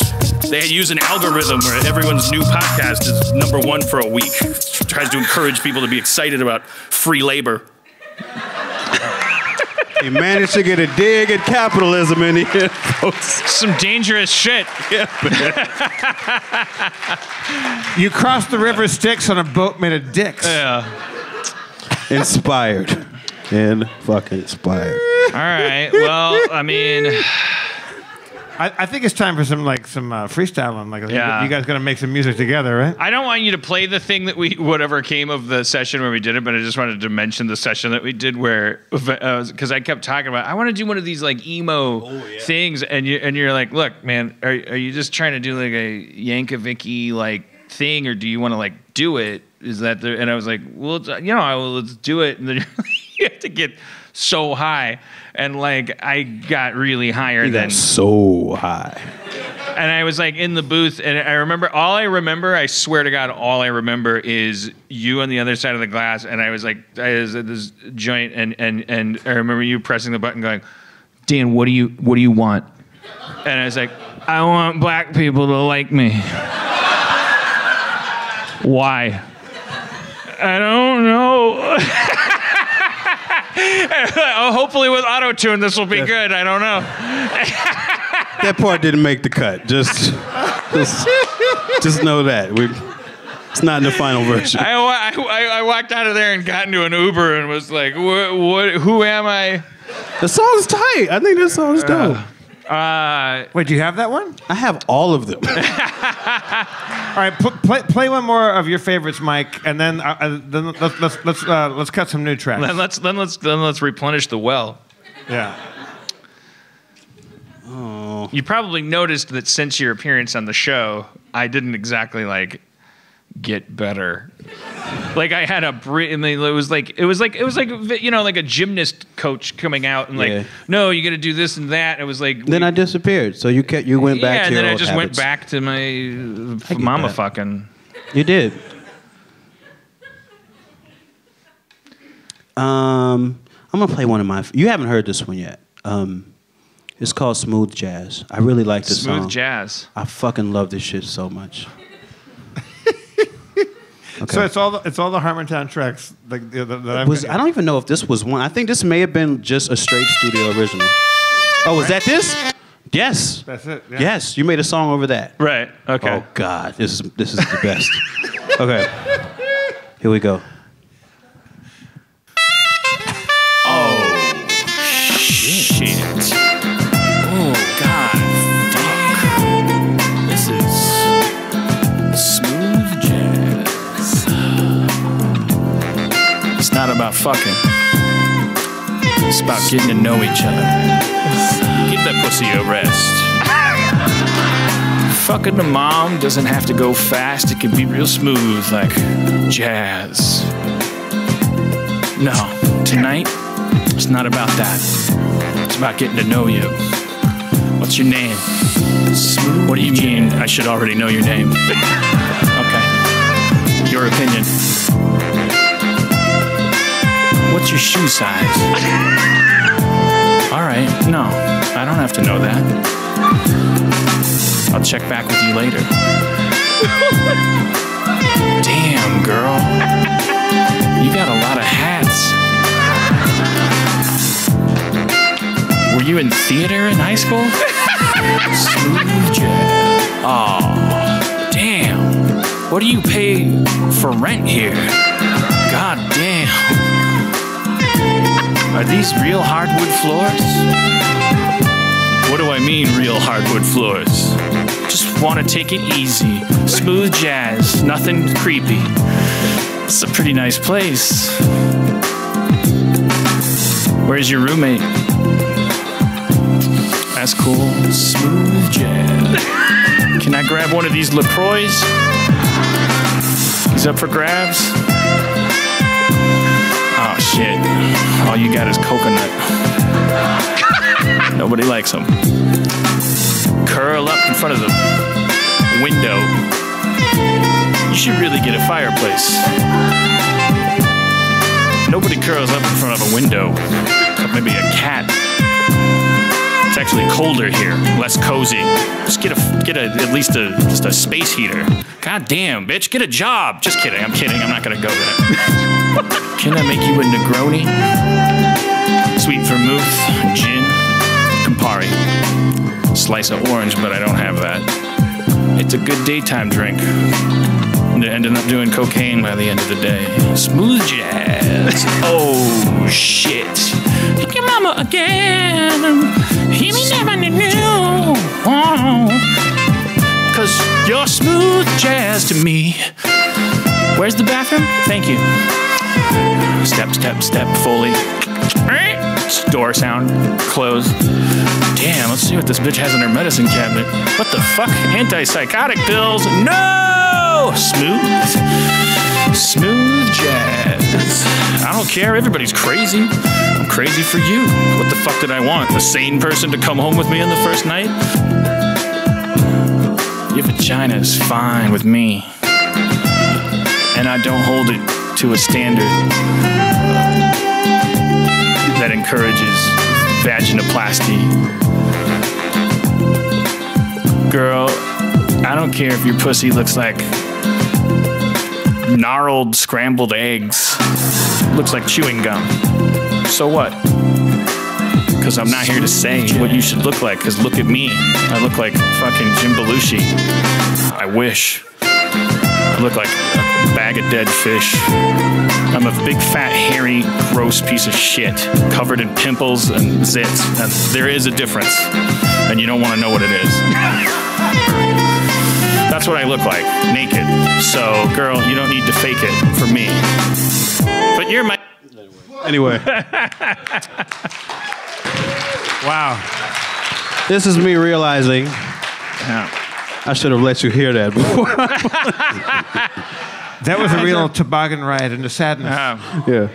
I mean, when you preceded by going, I love this one. I did. I'm okay. Because as we know from our work session, I just want black people to like me. So you're like, this is my favorite. I'm like, You okay. are 1 for 10 And it million. sounds good. Sorry, I dehumanized you. It's okay. I still felt human through it all. Do you have the technology to make a new one right now? Can we? I mean, I got beats, so we can rap for sure. Yeah, I think we have to. I mean, clearly, I got the fire. This may be the most fired up I've ever seen you. I'm ready to cross the River Styx on a boat made of dicks. Yeah. And you, sir, are in luck. Oh, Dan's warming up. He's loosening up his whatever he's wearing. Is it a hoodie? What do you got? Uh-oh. Did something sexy happen over here? Yeah. Oh, shit. What am I doing? Dan's harnesses Minecraft t-shirt power. Is that what it is, Minecraft? Oh, yeah. Let's see.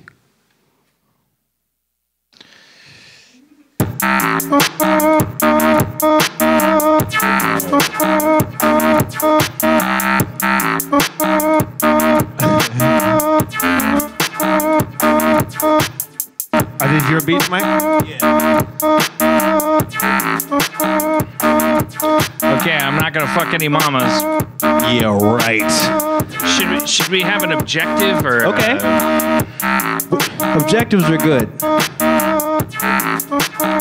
What do we want to? We want to solve racism? Is that what we want to do? We said it earlier. Yeah. Well, it's MLK Day. Yeah.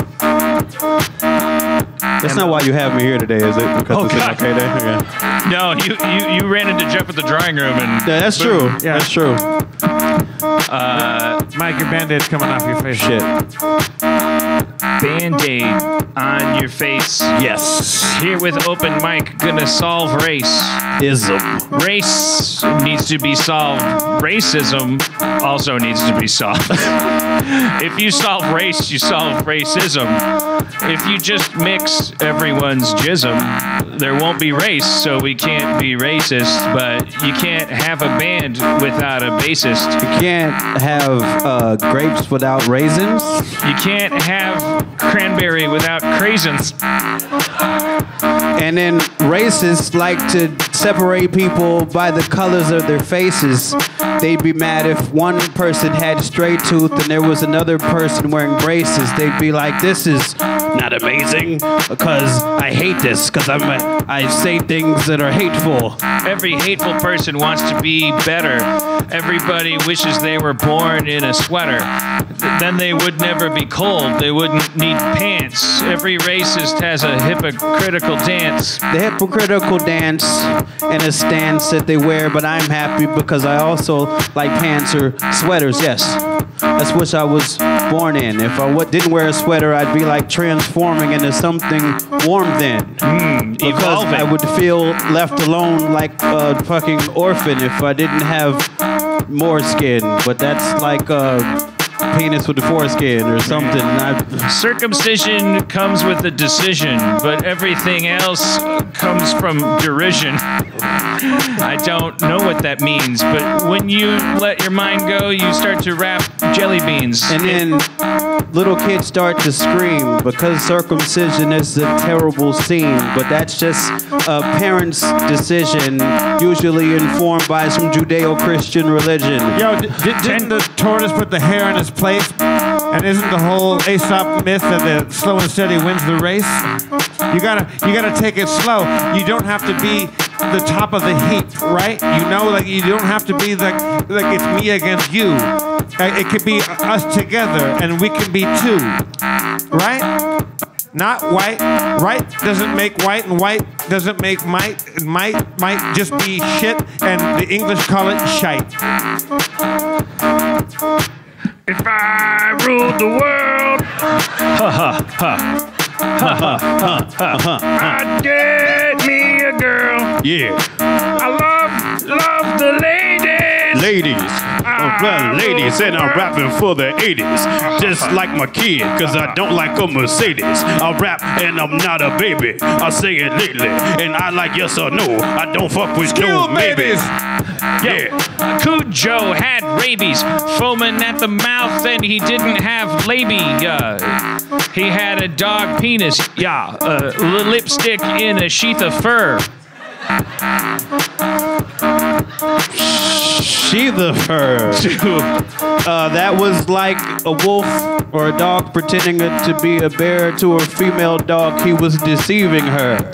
Oh shit. Yeah. And then it will be a blur in my memory. I'm cold as December bee. Intricately I rap and do my rhymes all the time. Rawest rhyme. It's never overcooked or overlooked. I forgot the fucking sentence or the direction that we were going in. So I'm flowing like oceans then. This way underground. I bring the thunder down like Zeus do. Too beautiful. Bite your nails to your cuticles. Take the medicine. The shit is chewable. Fruitful. Mission split just like decisions I'm ripping. It's freestyle shit. It's never written. Yeah. It's like in the sky with ribbons. But that's just Stevie Wonder. But that's that one song. And I can come strong. I never been seen. Dragon punches like I'm Shang Long. Ain't been in the ring long. I beat my chest like King Kong. Me and Dan go back and forth with mics like it was ping pong. Yeah. It's never sang so. Yeah, I'm sorry. Oh shit! Like Shenlong. No mamas got fucked in that song. Oh shit! Not one mom. Not one mom. 0 mamas. Holy fucking shit! Fucking did it. God damn it. All right, go with the flow. Go That's with the flow. fucking incredible. All right, Going back open and your forth mouth. like it was ping pong. I love that. We're making history, God damn it. You did it, Mike. No, he did it. He didn't rap about fucking mothers. That's the most... Look, I heard him freestyle a lot. A lot of moms got fucked. Okay? Matter of fact, I think at one point we were like, this whole project has to be about him being somebody's stepfather. Because in that way, talking to you about how he's fucking your mother makes sense. It's very Freudian. I mean, it's literally Freudian. It is. Spencer, you got some freestyle in you tonight? I don't know.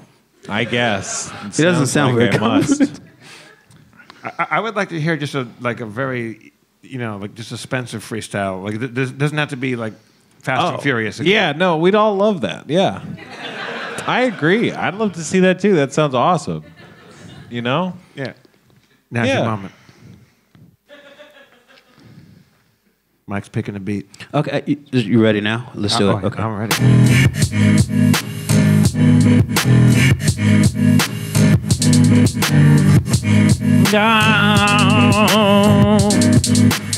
Eggs in the morning. Eggs in the morning. Scrambled or fried. How you want it, motherfucker? You better decide. Yeah, right now. Eggs in the morning. There's people in line behind you, goddammit. Fry them in a pan. Put them in a skillet. Yo. My stomach's empty, fill it. Yeah. Yo, Breakfast. I'm gonna kill it. Yeah, breakfast. Oh, eggs In the morning. coming from a chicken. Yo, how they taste. Delicious. Finger licking. All right, my name is MC Chicken. I got a beak and I've never licked it because I don't have a tongue, and even if I did, I don't think I'd know what I'd bid in an auction. And I'm owned by the farming industry, so my poop is part of my pee because a chicken butt is also a penis. I don't have a penis because I'm a hen. Sorry to get heteronormative. Non-binary MC Chicken! Yo, I'm neither rooster nor hen, and I'm gonna tell it to you like I told you again. I don't crow in the morning, and I don't lay eggs, and I make my own decision, and I walk on my own legs. I am autonomous. I am neither of anything. I do what I do, and I have a song to sing. But You I'm can't a just- butcher, and I want to sell chicken wings. And so that means there's things that we have to do that before I wasn't mentioning. That means that there are things that are brought about. You're my chicken, I've grown you, but it's time for the slaughterhouse, so here we go. And I'm sorry to be a punk and to take a dump on your dreams, but there's a stump over there, and that's how I have to do. I've led you to this spot here to grab this knife and then behead you, because I have to sell this people shit that they're loving and turn your entire body into like 9 nuggets. And that's just all we have. And yeah, you had dream stuff, but now your body and flesh is turning into pink stuff that I'm gonna deep fry because I seem wise and it's gonna sell you with a big fucking box of these fries. And you like those too, because that's what I feed you. Because farming is gross, but that's how we freestyle and make it sound the most worse. Yo, chicken response.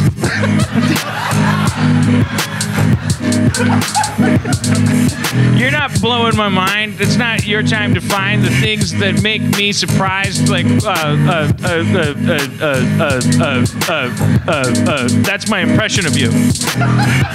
My name is MC Non-Binary Chicken. I didn't even need your opinion. I already know you own me and you're gonna kill me. I'm trying to explain what happens to fulfill me before the sun comes up on the end of my life. You're telling me about particulars that have to do with your knife. I know you have needs, and you have labels, and you have things, but I'm just telling you what makes me sing. And I'm trying to tell you about these wings, okay?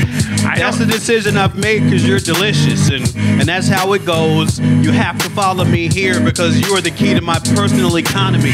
I'm sorry it's pretty weird, and I don't want to have to beg, but I need your meat and your body and your eggs. Let's rise up and I peck you to death. Rise up to stomp you till you draw your last breath. I'm MC MC non-binary chicken.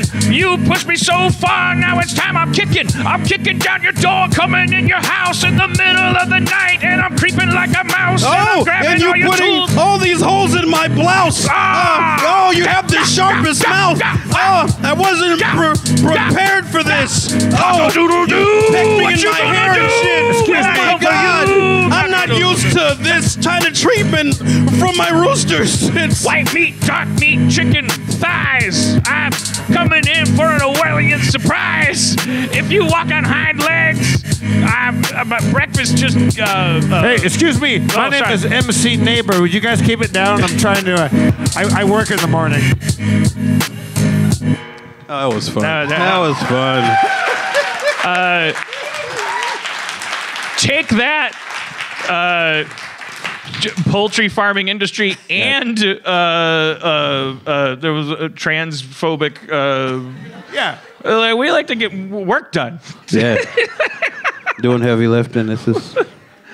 Kind of a vegan trans anthem. Dan, a militant vegan trans anthem. You're getting very good at this, Dan. You're Nobody's mom got fucked in that either, did they? No. Yeah. Is that fucking 2?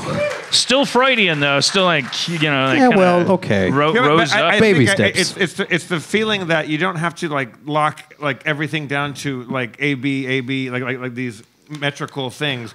You can just let a rhyme happen over time, throughout the sentence, and that you have the freedom to, and now Dan's got the freedom to. You can find it. I now don't have the freedom to. You can't just announce that I have the freedom to. Dan now has the freedom to. God himself couldn't stop you from being a better freestyle on this next one called Shit. All right. Not ready. Clear your head. Clear your head. Don't think, throw. Don't think. Throw.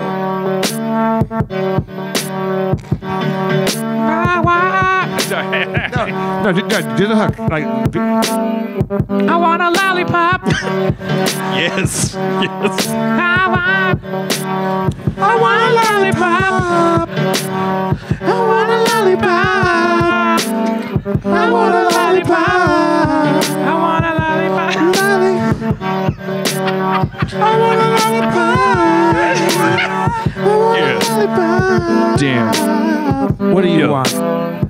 Yo, girl, sugar, sweet, come get a candy, a little treat. I don't like where this rap is going. I want a lollipop. Then have a lollipop. Just take a lollipop. Have a literal lollipop. I don't want a metaphorical Giving lollipop. away free lollipops. The internet has created a situation where we're all satiated with nightmares about predation. We don't want to lend to a hysterical nation. Every time you think of sweets and kids, you think of predators wearing bibs with little pictures of your little boys, and it ruins I just Christmas. came here for a lollipop. I got a lot of anxiety. I'm the only sugar shop in this whole damn city. Yeah, just take a free lollipop. I'm getting so accused. Thank you for the lollipop. You can also have some nerds, some turds. You can also have a licorice. I'm trying to leave with my lollipop. No. The door's locked from inside with a button that I press on the underside of my Matt Lauer counter, and I can't let you leave until you pay your bill, and that's just standard. Just gotta make sure you pay. I'll take a credit card or cash. It's the usual way. Just I used an expression when I said it used to be a free lollipop. I gave them to you, but exchanging of goods and services behoove you. I just called my parents. I jammed your cell signal with my secret Candyman computer. It's in the basement made of pewter. I'm a steampunk predatory candy shop owner. I jam your cell signal with my pewter computer. I want a lollipop. And you're gonna have one. But you're not that kind of lollipop. Yeah. Well, no heroes in that story. I mean, I did hear the guy in the beginning. He wanted out. He wanted out of the narrative. Yes. But then he got. But did he? It was kind of like Macbeth. That sort of like spends the first half of the play going like, oh, I'm not a murderer. I'm not controlled by witches. And then the forest comes to Dunsany and he's like, lay on, Macduff. I want a lollipop. I'm going to be singing that the whole night. It's so catchy. I want a lollipop. Oh, music is evil. What's the joke? There's a van driving down the street, and there's a little boy, and the guy rolls the window down in the van. And Dan knows this one. The welder mask? No, not welder mask. It's the candy one. Do you want some candy? He has a candy mask. Yeah, he's got a bag. He says, "Hey, kid, if you get in the van, I'll give you a piece of candy." And the kid says, "If you give me the whole bag, I'll suck your dick." I want a lollipop. Everyone's a winner in that story. Tonight, 4chan's a winner. Oh, Jesus. They're 4chan get the uncut version. yeah. Jesus. Let's make up for that. What's the opposite of what? What's the opposite of that? That one's a hit. Old people. I wanna fuck old people. Nah. They'll love that. Yo, Dan, who you wanna fuck, young or old people? Old people. Dan, who you wanna fuck, young or old people? Yeah. Yo, Dan, who you gonna fuck tonight? Old people. Dan, tell me how you gonna fuck them. Old people, yo. The wrinkly, the better, the tighter, the sweater, the lower, the prices, the earlier, the bird specials. Yo. Old people. You need bifocals to check out this dick. Up close, it's more slick. Yeah. Coming to your house to watch The stories. Old people. Guiding light. All my children, young and the restless. Dylan. And then we'll curl up under the quilt you made. Old people. Oh, people. I'm stroking your thighs. Open your eyes. Oh, shit. You're in a coma. Oh, God. You can't see me. You got glaucoma. Oh, Yo, yeah. tonight, you're going to be on top of me. I hope your shit is covered by AARP. Old people, the best in bed. You can't tell if they're about to be dead because you fucking old person. You don't know because sometimes they're blue and sometimes they just go and they have to pee all the time. Yeah. Old people. Old people. I watch CBS. I watch CBS. I watch CBS. Yo. Prime time. Yo, baby, I wanna kiss you from your head, your shoulders to your shoes. I wanna fuck you from behind while you're watching Fox News. I wanna get up on that shit. I don't even know where I'm gonna find your tit. It might be down below your knees or up behind your back. I wanna find you, get inside that crack. But everything is a crack when you got so many wrinkles. Give me some people.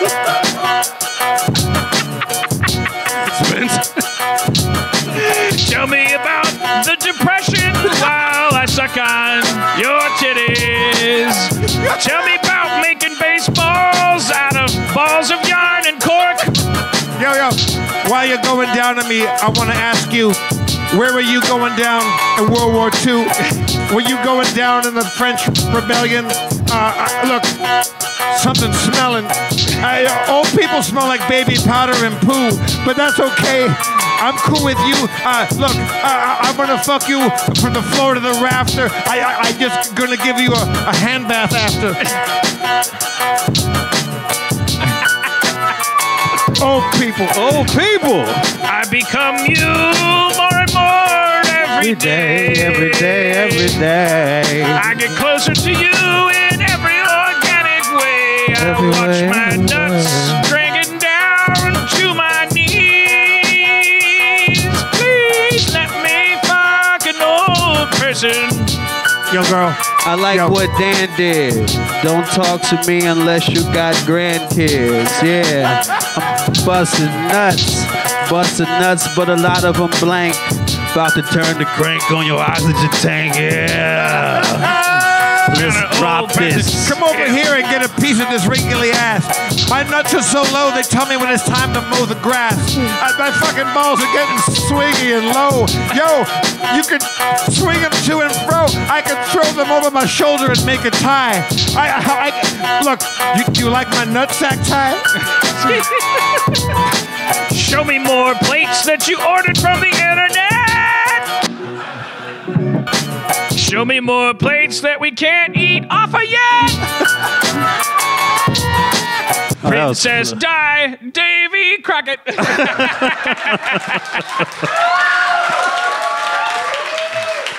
Hey.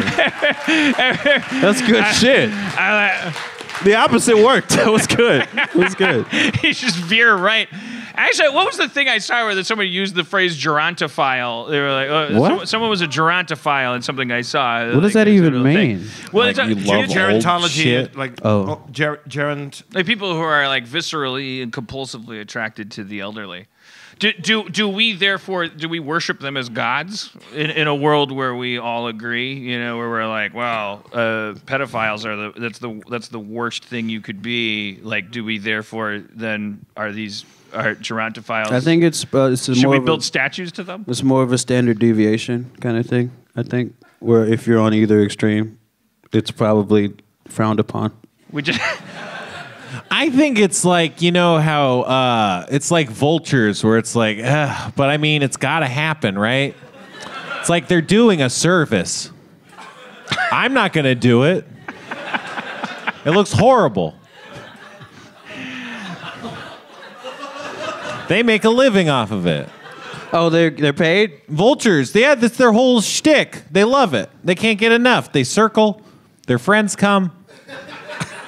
With friends go? Yeah, vultures. Vultures. Also, vultures solve a lot of crimes of missing bodies because the police see, oh, there's some vultures over there. That's probably where the body is. Right. I thought that was in reference to some like 80s vulture detective cartoon that I forgot about. I was trying to remember it. My ass doesn't.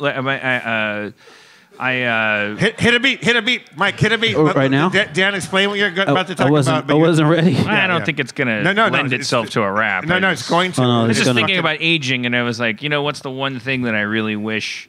You know, I can cope with the bald spot and like and even death. Like I can't wait. Like I can wait. I love waiting. That's what I mean. I love playing Minecraft and waiting to die. But I used to. Do you really play a lot of Minecraft? Yeah. Really? Yeah.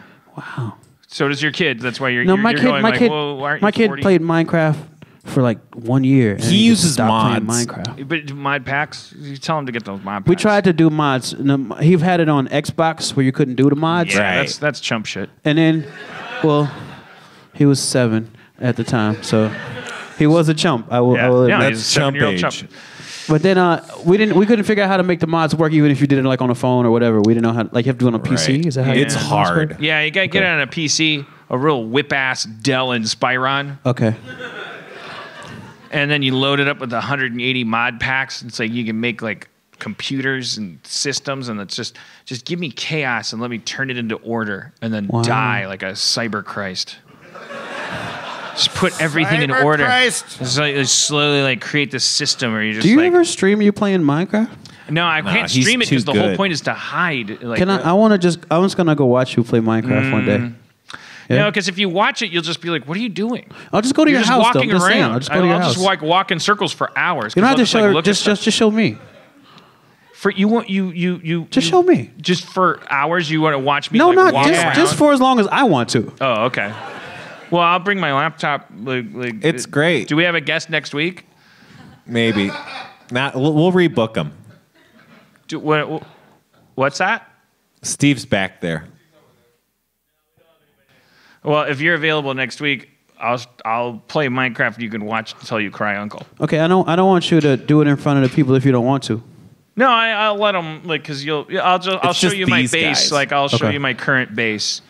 Like I have an elevator. It's kind of cool. I really want to see it. We can put like a slow jam beat on it, and then you and I can just kind of freestyle across it. And Spencer, like when we can just like we can narrate. Like, I make bases that are hidden from nobody. Is it? Yeah. Because there's literally nobody in the universe but me, but I still bother to disguise my bases. You've made a mountains. hideout for no reason. So I fly up to it, and then the mountainside turns into a doorway. Holy shit. And then you go into it, and it's still, if you didn't know, you have to walk up to this wall, and then they're fucking like, I spent days making a piston-powered like thing. It goes, and it pops out, and there's a button, and you press it, and the elevator goes down. I want to see this real bad. Yeah. Yeah. It's so legit. satisfying. If I could have that in real life, like nobody would ever have any trouble from me. All you gotta do is be Batman.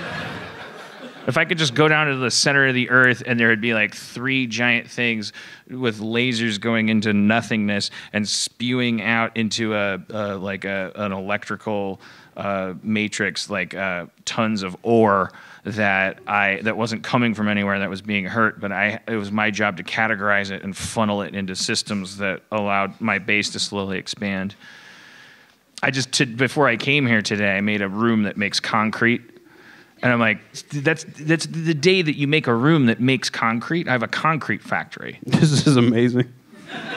So like sand and gravel come out of this thing, and then I took the sand and gravel and I funnel it into this thing, and I make concrete powder, and then it goes into this like fluid transposer, and it makes the concrete. So then I'm like, now I have concrete. What's up? I don't even like Minecraft, but I've never been so turned on in my life. Yeah. But I looked. I saw a thing that was like, what is that? That guy. There's like a guru guy who's like he's like a to-do guru or something, and he has a system that's like get things done or something like that. Is that it? There's like a Larry the Cable Guy. Yeah, get things done. Get her done. I don't know. It's a thing, but I saw his thing, and I was like, oh shit, that's me playing Minecraft. It was like this thing where he's like, he sells this kind of principle where he's like, you take chaos and you go through this process where you just take everything. It's all about actually licensing yourself to live life. Unless you're like me, where but like where if you felt like you could walk around and anything that happened to you was therefore valuable. Like I think that's what hoarders are thinking, where they're actually like when I watch hoarders, I'm like, I'm so close to, like, I could see that, because it's like, you just like imagine where you were so free that every piece of garbage you saw was valuable, and then you'd be like, let me grab that. And then, like, I'll save it for later, but there's, like, a kink in the system where they're not able to just put it into a thing where there could be boxes within boxes, and you could just, like, go, like, oh, this is my whole life. Every moment that I'm experiencing, I'm in charge of it. So then anyone that comes up to you and goes, like, can I have $1? You're like, I don't know. Can you? Instead of, like, you know, and, like avoiding life, where you're just like, oh, I'm going to go back to my laptop. Sorry. I hit it by accident. Yeah, I don't. What do you think about that? Don't you think that's deliberate? I mean, I'm here every week. I feel like it's deliberate. I put my hand down on my iPad and it made a thing happen. So I think he gets jealous and then he like throws these weird. They're probably unconscious, but it's like he. Can I? Is there a room? Is there a space between deliberate but not jealous? I know. I just put my hand down on the thing. All right, these kids have school in the morning. Thanks for coming to Harmontown, everybody. Let's give it up for our wonderful guests. Open mic, Eagle. Open mic. Wide open. Open mic. Open mic is the guest I like. He comes on with all of his equipment. Spencer Crittenden, everybody, your game master. He gets the full wrap shipment. Open mic to the T. I'm Jeff Davis, your comptroller. Dan Harmon, your mayor. Open mic. You keep going. On a bike. Open mic. That's what I like. Open mic. Psych. Open mic. I got drunk. Open mic. Talked about birds and skunks. Open mic. It's time to go. Open mic. Old people. All right, Zach, you got a beat to put on, please? Thank you all for coming. Drive fast and take chances. We love you.